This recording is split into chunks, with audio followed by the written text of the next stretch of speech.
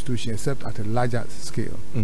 So on that score, Japan has something that we could try, because if you look at the heads of states now, I don't think we've had any serious businessman. Okay. I don't know.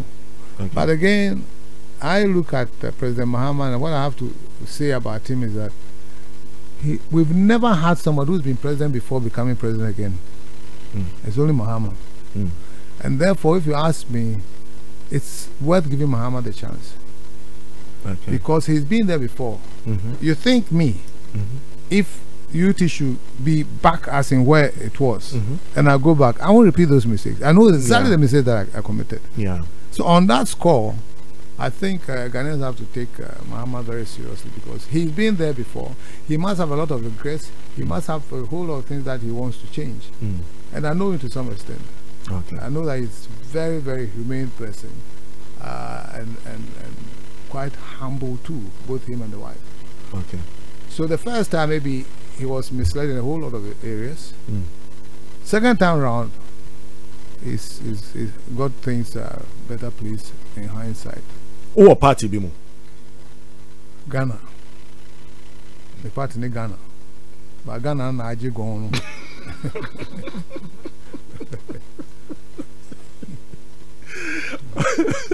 I'll go read the words here. I'll say Ghana no na aji go.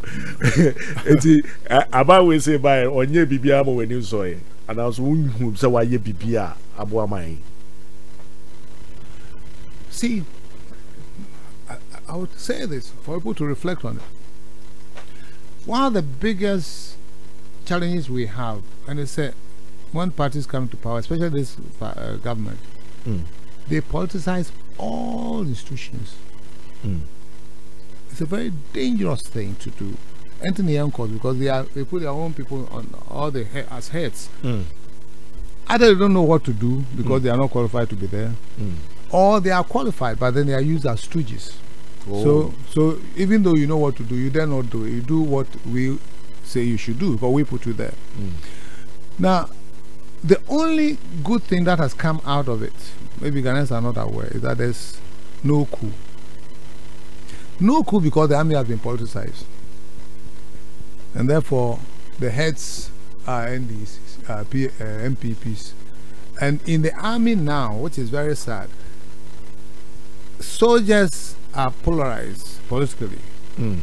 When I was in the army, my time, two things you never discuss about in the armed forces: religion and politics, because you were there for the state. Yeah. But now, as we speak, religion, soldiers belong